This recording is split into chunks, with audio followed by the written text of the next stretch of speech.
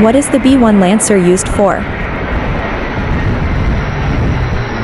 The B-1B Lancer was originally designed as a strategic nuclear bomber with a mission to fly at low altitudes, to avoid Soviet early warning radars.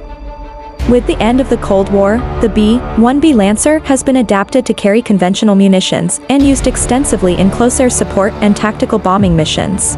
Carrying the largest payload of guided and unguided weapons in the Air Force inventory, the multi-mission B-1 is the backbone of America's long-range bomber force. It can rapidly deliver massive quantities of precision and non-precision weapons anywhere in the world. The B-1B is an improved variant initiated by the Reagan administration in 1981. The B-1B became the first aircraft to fly at supersonic speed using synthetic fuel in March 2008.